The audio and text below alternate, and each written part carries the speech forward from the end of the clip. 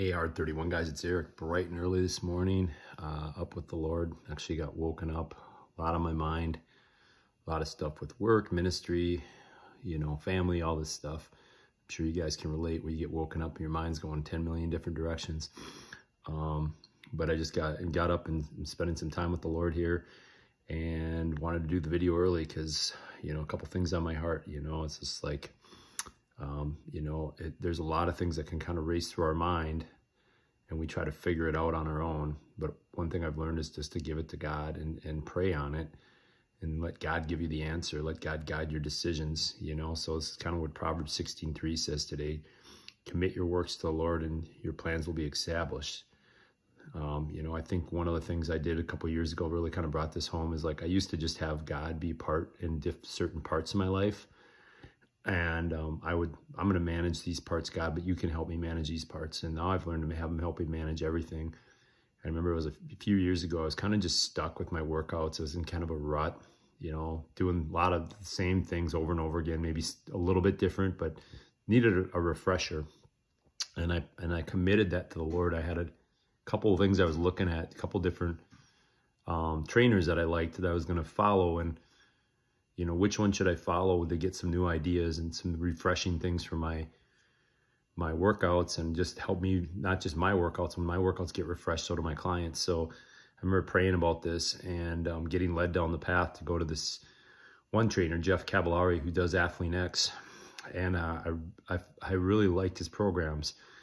And I got into his programs and started doing them and started modifying them to work with my clients on them. Now, they were great programs, especially for middle-aged guys like me and middle-aged women, and clients loved them. It was a real blessing to everybody. Got a lot of blessing out of that.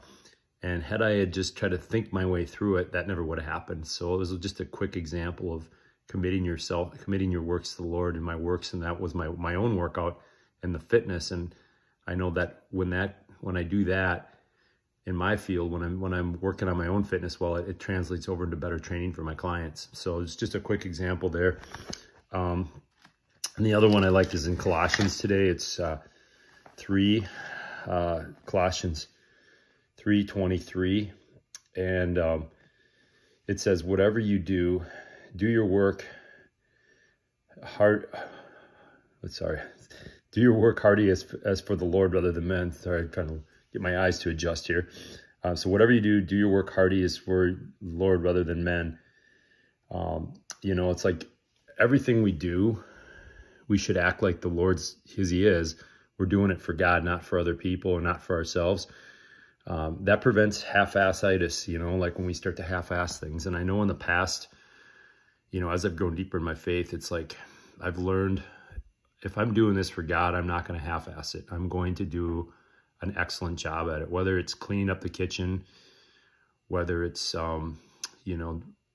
programming or managing one of my clients, whether it's my own workouts, whether it's, just even being present with my wife or my friends or whoever the person I'm with is not being checked out.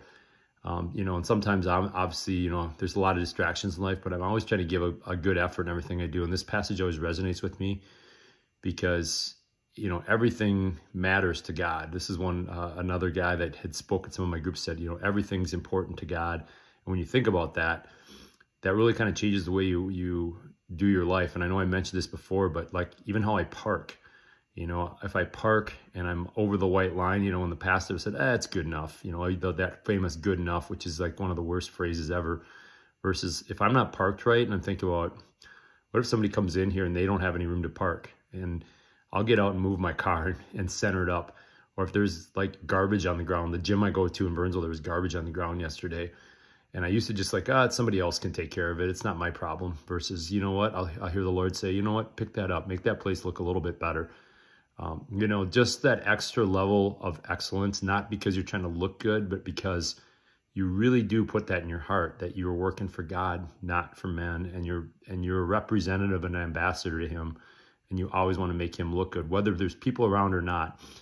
It's a heart thing. So whatever you do today, guys, whether it's the honey-do list, whether it's your workout, whether it's being there at your kid's game, whatever you do, do it as though you're working for the Lord. Act like the Lord's your boss. You know, he is your boss. He should be your boss, and you want to do a good job, and you know, get a good employee review, I guess, when we get to heaven. I guess we could look at it that way, but that's my word for the day.